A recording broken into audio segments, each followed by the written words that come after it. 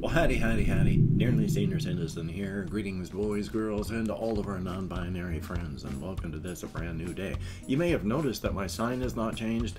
I have not done any extra work out here. I've actually discovered why, and in fact, I have discovered more about myself in the last year than I have in the previous 58. I knew at a young age that I was depressed. I was officially diagnosed and prescribed medications at age 22 while I was in the Air Force when I finally got help.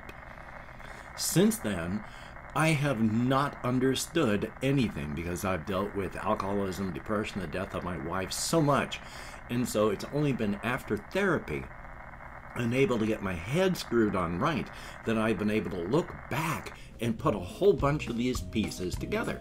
And in just a moment, I'm going to talk about those pieces because, of course, YouTube algorithms, front-loading of videos. Hey, if you could toss me a like if you like what you see in here, that would be cool. If you could subscribe to the channel as well. If you haven't, definitely a thumbs up on that. I enjoy comments immensely. I read each one. I answer as many as my executive dysfunction will allow. I thumbs up each one I read. So cool on that. And of course, I do want to thank each and every one of my Patreon patrons. These beautiful and awesome people are literally beautiful and awesome. They help to keep me alive. 99% of my disability payment goes to pay my rent. And if I did not have help from these people, I would not be able to do anything else. So thank you, each and every one of these beautiful and very awesome people. If you'd like to be one of these people, there are links in the show more video description. Yay. Front loading a video over. But yeah, I have discovered more in this past year. I have discovered and been treated for medically, partially, my severe ADHD. Boy, did that limit my whole life. I have discovered that I am in fact an autistic person. And yesterday, I discovered as well, I have issues where I fall asleep in here, and I talk about how, by the time I feel the sleep train, the tracks of the sleep train rumbling underneath my feet, knowing that the train's going to hit me, I am too far along to be able to do anything about it. So I fall asleep, and then I'm a mess for the rest of the day, and then I have trouble sleeping. Well, I started talking about this on Twitter yesterday. I fell asleep. I ate some bread yesterday, this morning, because I was yesterday typing this out. I ate some bread and I fell asleep, and I don't know what's doing this. It's not the carbs, because I can eat a bag of candy and have no issues staying awake, so it's not the carbohydrates. I don't understand. And someone said, maybe it's a gluten issue. So I Googled, can gluten make you fall asleep? And guess what one of the most common side effects of not being able to tolerate gluten is? Extreme fatigue, weakness, falling asleep. And that's me. One of the other major side effects of a gluten intolerance is the brain fog that comes with it. I already have brain fog from my fibro and a whole raft of issues. Pile the gluten intolerance brain fog on top of that. Is it any wonder I didn't get anything done as I was struggling just to function properly? I've got a gluten intolerance. I have had digestive issues my whole life.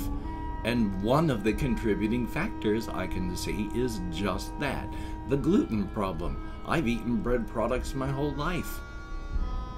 And I could not sleep last night. I was way too hot, but it was cold last night. And I was burning up. And my belly still hurts from the bloating inside my intestines from the bread. And I was up middle of the night having to take care of the digestive issues down in the bathroom because of the bread. Oh boy, I have learned more about myself in the past year than I have in the previous 58. It is amazing. So on that note, understanding that I should not feel bad that I do things like, I forgot to take my evening dose of my Ritalin last night. And looking back on it, I generally forget, itching upper lip, I generally forget on those days that I've fallen asleep. And I fall asleep because I've eaten bread products, and then I have brain fog. And I've never understood that. There's reasons I've had issues taking my meds properly. So now I know I've got to keep gluten out of my system. Yay. I still laugh though when I'm at the store and I see gluten-free on, tabs put on foods that don't even have gluten in them normally, like yogurt, such like that. It's like you're looking at stuff that, here's a pineapple, gluten-free. It's like, well, duh? But I understand in a way. I mean, if you've got gluten problems, then it's good to know. So I was not able to do a ton of creative thinking yesterday, and I still did things. I did some gaming. I did some such like that. One of the things I'm finding amusing and irritating now is I have been the kicking god so far in the game Dying Light. I'm in Act 2. It's been harder. There are a few spots where they are choke points. They're like infinite spawn points for zombies. You will always have them keep coming. You will not be able to keep up. Eventually, you will be overwhelmed if you stay in that spot. And a lot of them are a lot tougher just because it's Act 2. And there's a fence place that you have to get into. And of course, each one of those places you get in is an infinite spawn point for the zombies. So you're in a real challenge to get into those areas. And I am having difficulties. I've lost weapons when I've tossed them into things, I've been killed, and then either not been able to find out where I was killed so I could go pick my weapons up, but sometimes weapons go flying and you lose them. So yay on that, but my kicking is still working, just not in every situation. So it's fun. I am enjoying that. I'm still playing it, and I went walkies last night, and that's good. Definitely a thumbs up on that. I still do that and enjoy myself while I'm doing that. It's just harder to think when I've got the brain fog and then I didn't take my Ritalin. So I still did some creative thought, and I'm going to talk about that as well as some other things. So let me take a look down on here, because I forget a lot of things. Especially I'm still suffering the brain fog, because my gut is still bloated from the bread, which means there's still the gluten affecting me up here too. Hopefully that's going to run out quickly. Ugh. But as I try to take a look down on my listing there, one of the things I wanted to talk about, I was thinking about while I was downstairs getting ready, and I have forgotten entirely. So that's joyous. I enjoy forgetting things. But the one thing that I really wanted to talk about was now with my character Iron John still, and his situation. Because my unconscious slash subconscious does a lot of symbolism and work on its own that I don't pick up on until later. One of the things I have come to fully understand more as I've done thinking about the character is, once again, it's in a way, it's me. Because this person is having to deal with the trauma of the death of their past, while I'm still trying to deal with the trauma of the death of my wife. And so I am coming to a fuller understanding of how they're feeling and what they're thinking, but I'm not quite sure where their journey goes yet. Because I mentioned yesterday how there's this clunking sound in their chest when they remember the past. You can tell they're hurting because there is I still have these little moths that keep coming in my windows. I hate that part of having my window open. All these little moths come in because I got the lights on. Yeah. Oh, let's try and remember. Okay, it's Iron John, the bloody moth. But they have all of this grief that they're trying to deal with, and you can hear that clang, clang, clang when they're remembering. And as I said with their thoughts, they wouldn't say this because they are a simple person, easily satisfied. You know, they worked as middle management and shop manager, and they felt fulfilled, and they would have been happy to do that until they could no longer function.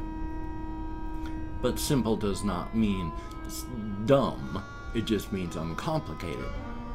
And so they're dealing with all of this pain, and while I'd had the person say, yeah, they don't mind the pain because as long as it hurts, they remember. They also understand another thing about this. They cannot integrate into the present and then properly move on into the future while still clinging to the pain of the past.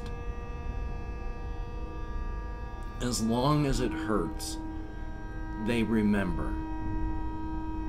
And only when it no longer hurts, then they will be truly lost in time. Is partly true. But on the other hand, clinging to this ball of pain that is the past isn't really helping them, is it? The past isn't going to come back. They are the only one of their kind left. No civilization is going to last, 100,000 years, let alone 1.4 million. Their past is gone. And clinging to that pain is also clinging to that ball of pain and not being able to integrate and not being able to move forward past that grief. They know this, and things are getting worse for them in the short term because they don't want to cause any issues with others. They are a proud person in that they take their validation of their worth from themselves. They don't need the validation of others, but it is nice to have others to, understand and appreciate your worth that you can give to others, but your own self-worth is not dependent on others' views of you. That is the way they feel. They are also a very private person because everyone who's around them and knows them also knows what it means. Everyone else feels sad around Iron John when that clunking and they lift up their hand from the pain. They know what's happening and they feel bad, but Iron John doesn't want to impose. So they do a lot more self-isolation, which also leads to more pain, which leads to more isolation, which leads to more pain. And Iron John is approaching, at this point, a crisis where they're not going to be able to move forward. There will be a literal point. They are just unable to move because it hurts too much. But they can't let go. And because of that, they are stuck mentally and physically, unable to go forward, unable to let go, unable to just move because they're in such mental agony. One of the things in fiction that you want to do is take a look at how your characters interact with things in the world. You do not want to have the kind of book, story, whatever, where it's then this happens so the characters do something, and then this happens so the characters do something, and then this happens, because then they're just walking like through an amusement park. Everything is pre-planned. None of their actions matter. The better idea of any kind of story is, have a presupposing event, or a pre-existing event, and then their reactions to that is what you work off of. And then everything from there is, there's an event here, but they're already reacting to this, and it's their reactions to something that drives what happens. There are consequences for each of their decisions. I don't want to have something happen to Iron John that is able to fix him. He needs to be able to fix himself. And I'm not sure how that's going to happen right now. Iron John is on a very, very painful journey. But as I've come through the other side, I mean, I walked into a wood chipper face first when I got married. And it was hard, and I wasn't sure that I've survived, and I'm still not out of the woods yet, but I'm coming out the other side. I'm scarred and damaged from it, but I lived going through face first into the wood chipper. So I know Iron John can. I'm just not sure of the journey that Iron John is going to have to take to come out that other side. And I've opened up 24 hours worth of comments, my community tab, and I'm going to thank however many people have left me comments. There's more than 0, and as long as it's more than 0, that's awesome. Thank you, each and every one of you that does leave me a comment. If I mispronounce any username, no disrespect is intended. And even though I count in American Sign Language on the fingers of this hand with my depression, fibro, brain fog from gluten intolerance, I do the best I can. So let me call it my room. We have Crimson Random. I like the name very much, and thank you. Good to have people talking in the comments. I appreciate good comments. Thank you. And then we have Zach Goodrich. Thumbs up. And yeah, it's really bizarre having those characters just yell the one thing. It is odd. And then there's Confused Owl 29. Thumbs up. Yep, it's Agreeably. There's Agreeably back there. Yay. Jonas EJENBERG, thumbs up and thank you. And then we have non-pork bacon, which is a heck of a thing to even think about, but thank you.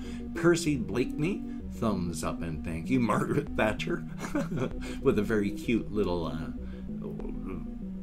what do you call them? It's the avatar thing. Very cute. Thumbs up, thank you. And then Devo, greatly appreciated. Bang, bang, baby. And then we have WOGESHWARAN, Yogeshwaran. I sure hope I'm close. Thumbs up and thank you. Flora Mew, good to see you in the comments. And boy, I really like the character of Iron John. I hope I do them justice.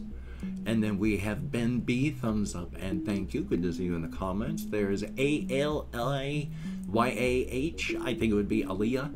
I just want to make sure that I spelled it out properly in case, you know, in the state that I'm in, I did a horrible job of pronouncing it. And then there's RAYYANKHAN, Rayan Khan, maybe? Thumbs up and thank you. And then there is, it's pepperoni, but PEPPUHRONI. Thank you very much for each and every one of you having left me comments. It is greatly appreciated to get me out of my head and into the world and dealing with real people, if only for a short time and if only in text.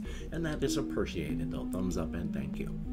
And of course, with my hands in the air, I do not know what device you're watching this on, so I do not know where the text description in the show more is, nor do I know if you can even access it. When I watch videos on my PS4, YouTube has no comments that I can see, or no video descriptions at all, so I don't know if you can see it. But if you can, I do have various links down there, like to my Twitter, my Facebook, and again to my Patreon. And again, I want to thank each and every one of these Patreon patrons. These beautiful and awesome people literally help to keep me and my pets alive. And even though Amelia is going through another phase right now where she's just not eating, so I don't know what's going on, but thank you each and every one of you for helping to buy food and keep her alive, to keep my hamster alive. It is appreciated, each and every one of you. Thumbs up and thank you. If you'd like to help me out without becoming a patron, I do have a PayPal link down below. And if you'd like to help me out without sending money, there's an Amazon wish list link with things like cat food on it. There's other things on it as well, but, you know, of course, you're under no obligation to check that. It'd be nice if you did. You're no obligations at all. And of course, how do I say this? I've forgotten already. Is do not feel obligated. If you do not feel obligated, I don't feel entitled, and if you can't or you don't, see, I remembered. I'm just annoyed at myself for forgetting. I do take all good wishes and I deposit them in the bank of my heart where I draw interest, so thank you very much. And if you could, toss me a like. I appreciate all the positive validation I get from my existence, and of course, if you could hit the notification bell on the subscription button, that would be very cool. Yay! I wish I was intelligent today. I'm still fighting off the last of the extra brain fog from the gluten. Now I know I have to just stay away from bread stuff, so yay. So this is the same, but next time you see, I will have more of this done. I promise. It's going to get cleaned up. The spiders are already irritated because I took down the huge sky mansion that was up there. Oh, poor spiders. Oh, with the cafefe bug still raging, please, if you do not have to go out amongst the unmasked, unvaxxed, mouth-breathing plague rats, I can speak English, I promise, then please don't, and if you must maintain your social distancing, please wear a mask, wash your hands often, try not to touch your face. Get a vaccine if you haven't, get boosted if you can. Until we meet again, you take care. Have a great day. Have a great day today. I will see you on the flip side, and that is a very good thing.